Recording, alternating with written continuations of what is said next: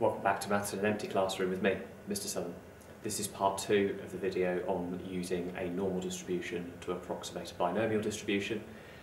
This example is proper gangster, so bear with me. It's going to take a bit of time, but it's going to be okay. Right now, we have the random variable y following a binomial np. We're being asked to use a normal approximation, and we're told the probability that y is at least 65 is 0.2266, and the probability that y is more than 52 is 0.8944. We're being asked to find the value of n and the value of p. Right, so first up, we've got y follows a binomial np.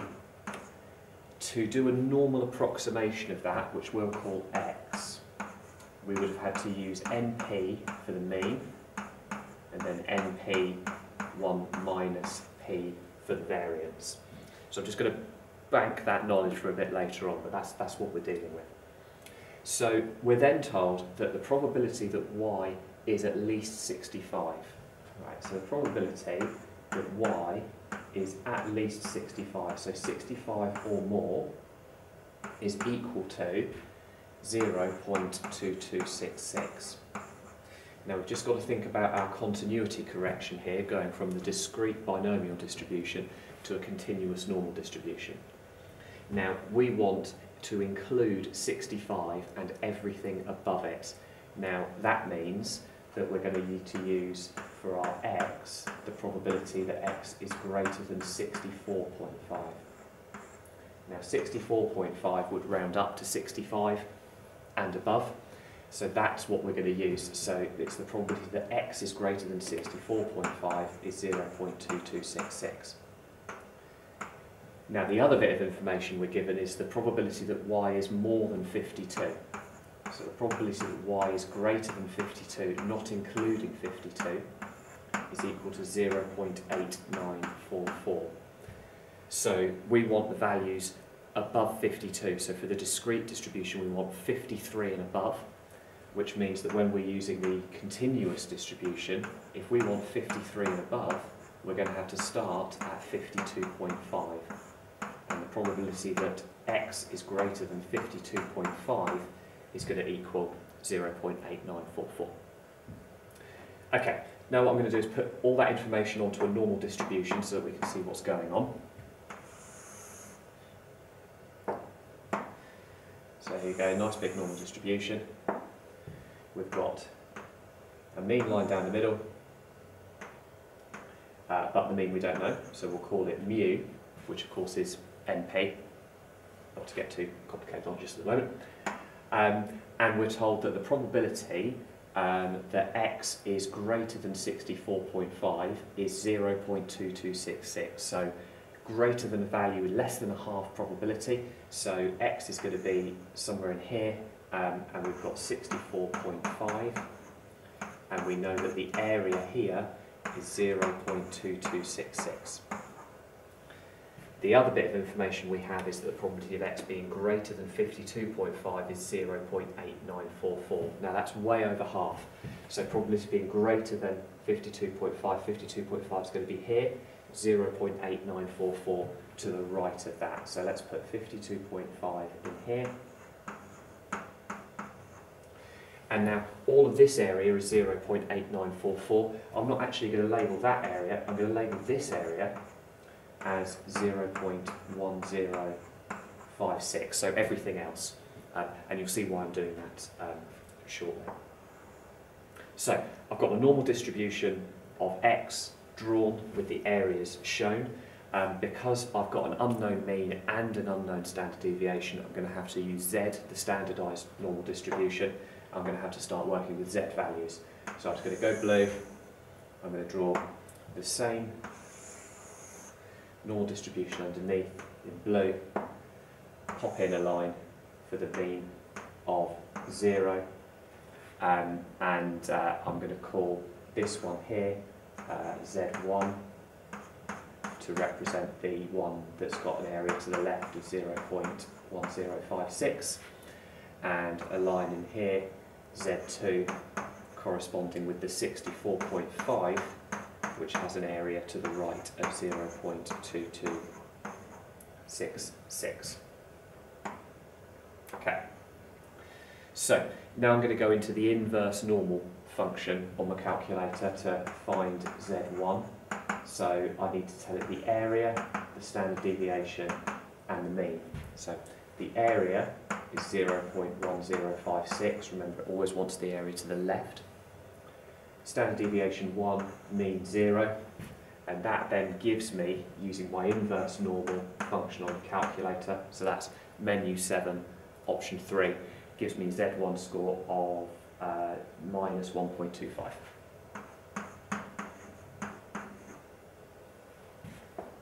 So what that means is, I'm 1.25 standard deviations below the mean here, so 52.5 is 1.25 standard deviations below the mean mu, which we'll find soon. Looking at Z2 then, now the area, remember I said we want the area to the left, so I'm not going to use 0.2266, I'm going to use 1 minus 0.2266. Standard deviation is still 1, mean is still 0, and using the inverse normal function on the calculator, Z2 comes out as 0.75.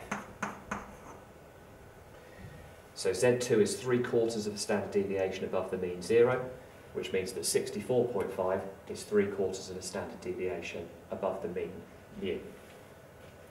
So what I can now do is I can go into my standardising formula, Z equals x minus mean over standard deviation.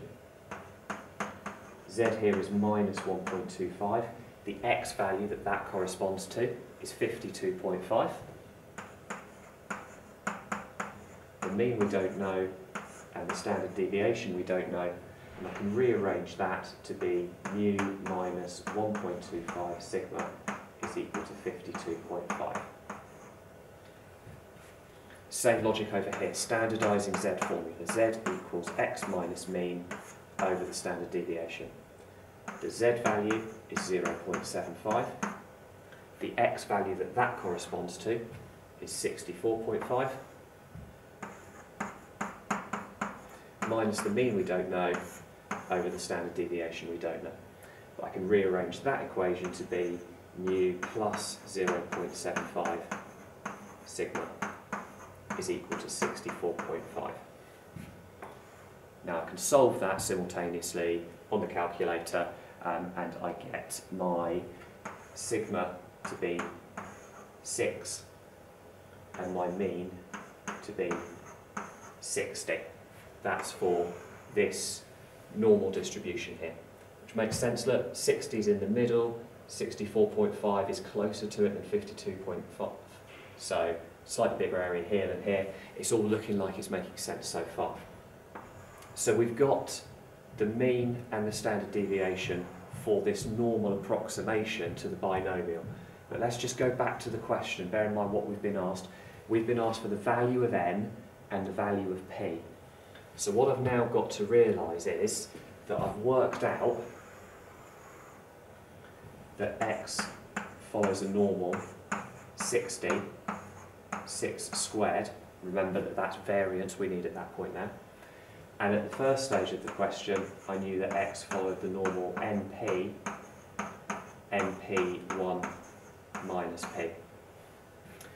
So I can now use those values to find out n and p.